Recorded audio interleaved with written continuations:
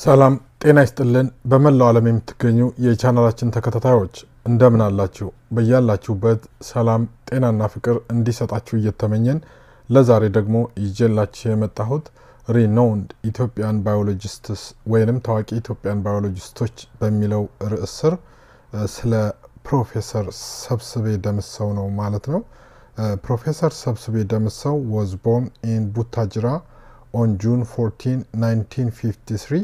ፕሮፌሰር ሰብስቤ ደምሰው የተወለዱት ሰኔ 14 1953 በቡታጅራ ነው ማለት ነው። He is a professor of plant systematics and biodiversity at Addis Ababa University and executive director of the Gullali Botanic Garden in Addis Ababa, Ethiopia.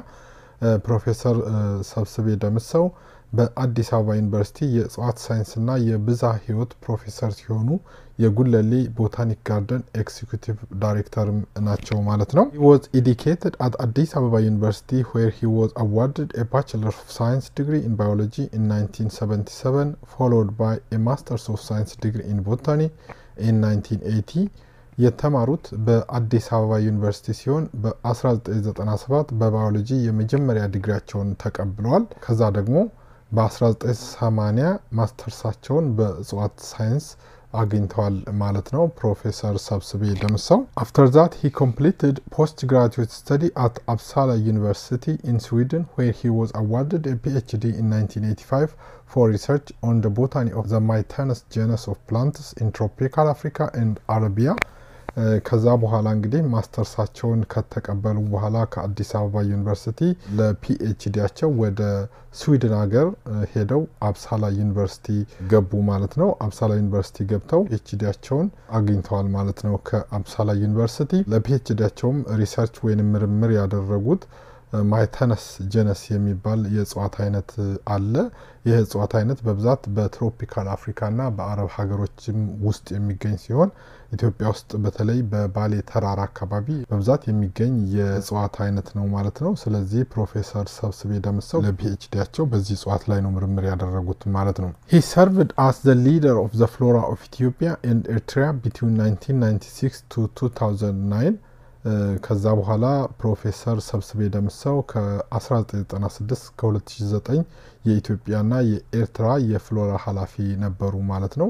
እንግዲህ ኢትዮጵያና ኤርትራ አንድ አገር በነበሩበት ጊዜ ወይንም ኤርትራ ከኢትዮጵያ ከመገንጠሏ በፊት ለሁለቱም ሀገሮች የፍሎራ ኃላፊ ሆነው አገልግለዋል ማለት ነው። He is now the director of the National Herbarium and the leader of the Ethiopian Flora Project EFP.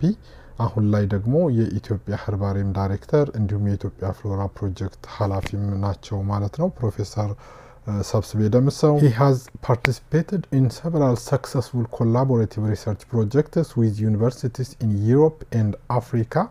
ከአውሮፓና ከአፍሪካ ዩኒቨርሲቲዎች ጋር በመተባበር በጣም ውጤታማ የምርምር ስራዎችን በጣም ብዙ ማለት እችላለሁ በተለይ በእጽዋት ላይ በጣም ብዙና በጣም አስፈላጊ ሆኑ የምርምር ስራዎችን አድርገዋል ከተለያዩ የአፍሪካ ዩኒቨርሲቲዎችና ከአውሮፓ ዩኒቨርሲቲዎች ጋር በመተባበር ማለት ነው። Then in 2016 he awarded the Kew International Medal በ2016 የእንግሊዝ የሮያል ቦታኒክ ጋርደን ኪው የሚባለው ዓለማችን ትልቁ ጋርደን ነው በጣም አለ የሚባለው የቦታኒክ ጋርደን ነው። ከዚህ ዓለም አቀፍ ሽልማትም ተበርክቶላቸዋል በ2016 ማለት ነው። In 2018 he was elected as a foreign member of the Royal Society for his outstanding contributions to the research and innovation. በ2018 ደግሞ በእጽዋት ምርምር ላበረከቱት ከፍተኛ አስተዋጽኦ በእንግሊዝ የፎሬን ሮያል ሶሳይቲ አባል ሆነው ተመርጠዋል ማለት ነው። ይህም በጣም ትልቅ ነገር ነው ለፕሮፌሰር ሰብስቤ ደምሰው እንደገና ለሀገራችንም በጣም ትልቅ ገጽታ የሚያሰጥ ነገር ነው ማለት ነው። In 2021 he was awarded the Kutrikasas Medal for Excellence in Tropical Botany by the Smithsonian National Museum of Natural History USA for his life's work in conserving and recording the very diverse Ethiopian flora. በ2001 ደግሞ የኮትረካሰስ ሜዳሊያ ሽልማትን በአሜሪካ ስሚሶኒያን የተፈጥሮ ታሪክ ብሔራዊ ሙዚየም አግኝተዋል ማለት ነው። ኩትራካስስ የሚባሉ የመጀመሪያው በእጽዋት ሳይንስ የታወቁ ሰው ነበሩ። በሳቸው ስም ነው ይሄ ሽልማት አሜሪካን ሀገር ውስጥ በስሚዞኒያን ናቹራል ሂስትሪ ሙዚየም አሜሪካን ሀገር ውስጥ በየአመቱ የሚሰጥ ሽልማት ነው። ይሄን ሽልማት እንግዲህ እሳቸውም በ2021 ተቀብለዋል ማለት ነው። ይሄ ሽልማት እንግዲህ በእጽዋት ሳይንስ ከፍተኛ አስተዋጽኦ ላደረጉ በተለያየ ዓለም ለሚገኙ ትልልቅ ሳይንቲስቶች የሚሰጥ ሽልማት ነው።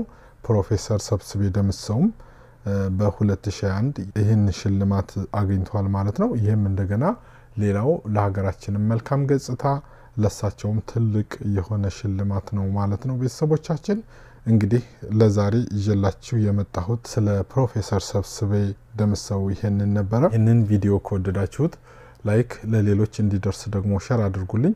የትኛውም አይነት ሐሳብ አስተያየት ካላችሁ በኮሜንት መስጫ ላይ ብታስቀምጡልኝ በደስታ አቀበላለሁ። ቪዲዮን ወዳችሁ ፈቅዳችሁ ስለምትከታተሉልኝ ከልብ አመሰግናለሁ። ወዳችኋለሁ፣ አከብራችኋለሁ። መልካም ጊዜ። ባይ ባይ። Professor Sebsebe Demissew was born in Butajra on June 14, 1953. Professor Sebsebe Demissew የተወለዱት ሰኔ 14 1953 በቡታጅራ ነው ማለት ነው። He is a professor of plant systematics and biodiversity at Addis Ababa University and executive director of the Gullali Botanic Garden in Addis Ababa, Ethiopia.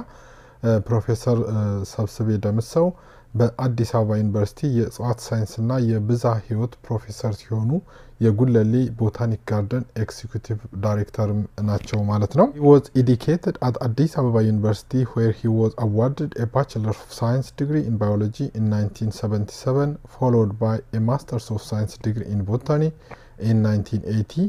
የተማሩት በአዲስ አበባ ዩኒቨርሲቲ ሲሆን በ1997 በባዮሎጂ የመጀመሪያ ዲግሪያቸውን ተቀብለዋል። ከዛ ደግሞ በ1980 ማስተርሳቸውን በእጽዋት ሳይንስ አግኝተዋል ማለት ነው ፕሮፌሰር ሰብስቤ ደምሰው። After that he completed postgraduate study at Uppsala University in Sweden where he was awarded a PhD in 1985 for research on the botany of the Mytanus genus of plants in tropical Africa and Arabia.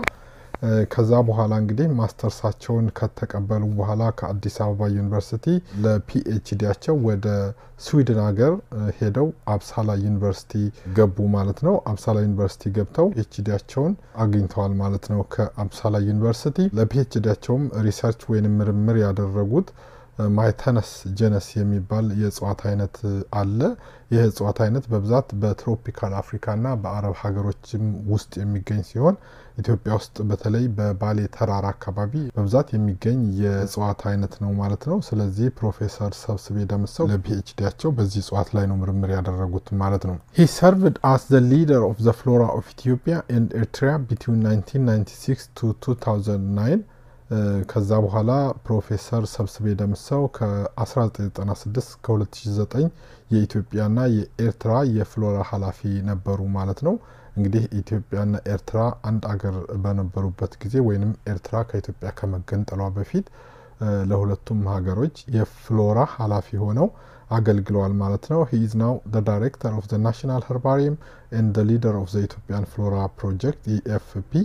አሁን ላይ ደግሞ የኢትዮጵያ ኸርባሪየም ዳይሬክተር እንዲሁም የኢትዮጵያ ፍሎራ ፕሮጀክት ኃላፊም ናቸው ማለት ነው ፕሮፌሰር ሰብስቤ ደምሰው። He has participated in several successful collaborative research projects with universities in Europe and Africa. ከአውሮፓና ከአፍሪካ ዩኒቨርሲቲዎች ጋር በመተባበር በጣም ውጤታማ የምርምር ስራዎችን በጣም ብዙ ማለት እችላለሁ በተለይ በእጽዋት ላይ በጣም ብዙና በጣም አስፈላጊ የሆኑ የምርምር ስራዎችን አድርገዋል ከተለያዩ የአፍሪካ ዩኒቨርሲቲዎችና ከአውሮፓ ዩኒቨርሲቲዎች ጋር በመተባበር ማለት ነው። Then in 2016 he awarded the Kew International Medal በ2016 የእንግሊዝ የሮያል ቦታኒክ ጋርደን ኪው የሚባለው ባለማችን ትልቁ ጋርደን ነው። በጣም አለ የሚባለው የቦታኒክ ጋርደን ነው። ከዚህ ዓለም አቀፍ ሽልማትም ተበርክቶላቸዋል በ2016 ማለት ነው። In 2018 he was elected as a foreign member of the Royal Society for his outstanding contributions to the research and innovation. በ2018 ደግሞ በእጽዋት ምርምር ላበረከቱት ከፍተኛ አስተዋጽኦ በእንግሊዝ የፎሬን ሮያል ሶሳይቲ አባል ሆነው ተመርጠዋል ማለት ነው። ይህም በጣም ትልቅ ነገር ነው ለፕሮፌሰር ሰብስቤ ደምሰው እንደገና ለሀገራችንም በጣም ትልቅ ገጽታ የሚያሰጥ ነገር ነው ማለት ነው In 2021 he was awarded the Kutrikasas Medal for Excellence in Tropical Botany by the Smithsonian National Museum of Natural History USA for his life's work in conserving and recording the very diverse Ethiopian flora 2001 ደግሞ የኮትረካሰስ ሜዳሊያ ሽልማትን በአሜሪካ ስሚሶኒያን የተፈጥሮ ታሪክ ብሔራዊ ሙዚየም አግኝተዋል ማለት ነው ኮትረካሰስ የሚባሉ የመጀመሪያው በእጽዋት ሳይንስ የታወቁ ሰው ነበሩ በሳቸው ስም ነው ይሄ ሽልማት አሜሪካን ሀገር ውስጥ በስሚሶኒያን ናቹራል ሂስትሪ ሙዚየም አሜሪካን ሀገር ውስጥ በየአመቱ የሚሰጥ ሽልማት ነው ይሄን ሽልማት እንግዲህ እሳቸውም በ2021 ተቀበለዋል ማለት ነው ይሄ ሽልማት እንግዲህ በእጽዋት ሳይንስ ከፍተኛ አስተዋጽኦ ላደረጉ በተለያየ ዓለም ለሚገኙ ትልልቅ ሳይንቲስቶች የሚሰጥ ሽልማት ነው ፕሮፌሰር ሰብስቤ ደምሰውም በ2021 ይሄን ሽልማት አግኝተዋል ማለት ነው ይሄም እንደገና ሌላው ለሀገራችን መልካም ገጽታ ለሳቸውም ትልቅ የሆነ ሽልማት ነው ማለት ነው ቤተሰቦቻችን እንግዲህ ለዛሬ ይዤላችሁ የመጣሁት ስለ ፕሮፌሰር ሰብስቤ ደምሰው ይሄንን ነበር ይሄንን ቪዲዮ ከወደዳችሁት ላይክ ለሌሎች እንዲደርስ ደግሞ ሼር አድርጉልኝ የትኛውም አይነት ሐሳብ አስተያየት ካላችሁ በኮሜንት መስጫ ላይ ብታስቀምጡልኝ በደስታ አቀበላለሁ ቪዲዮን ወዳችሁ ፈቅዳችሁ ስለምትከታተሉልኝ ከልብ አመሰግናለሁ ወዳችኋለሁ አከብራችኋለሁ መልካም ጊዜ ባይ ባይ